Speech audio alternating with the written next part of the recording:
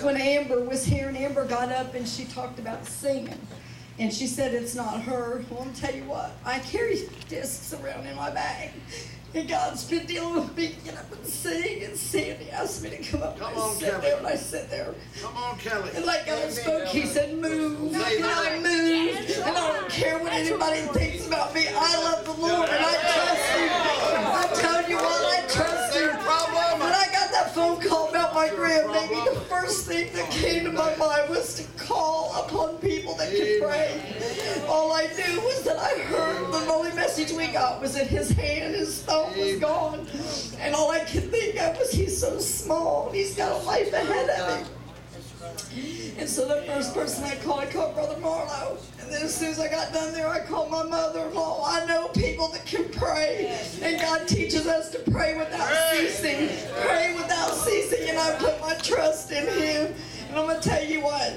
You put your trust there, because I tell you what, I drove from Manatee Avenue clear to my son's and I was flying, and I'm like, Lord, please don't let me get pulled over. That's all I can do is don't let me get pulled over. Don't let me be in an accident. Let me get there safe and let this baby be okay.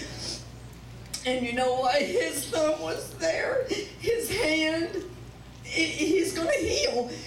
You know, he's got broken bones, and they had to put everything back together. But the doctors told us if it would have been us, we wouldn't have used our hand. We wouldn't have used our hand again. But you know what? I trust a mighty God. I trust him, and I ask the Lord. I just said, please keep your hand upon me. And we just started getting to see him again. It's been over a year since we had seen him. And then to find out that something so horrible could happen to him. But I thank God that he didn't get his face. He didn't hurt him any worse than he was.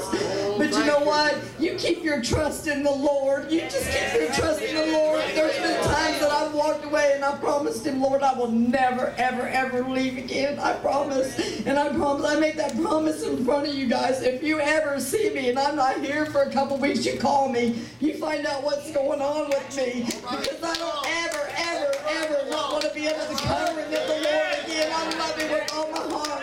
And I love each and every one of you here. And I just ask for your continual prayer for me and my family.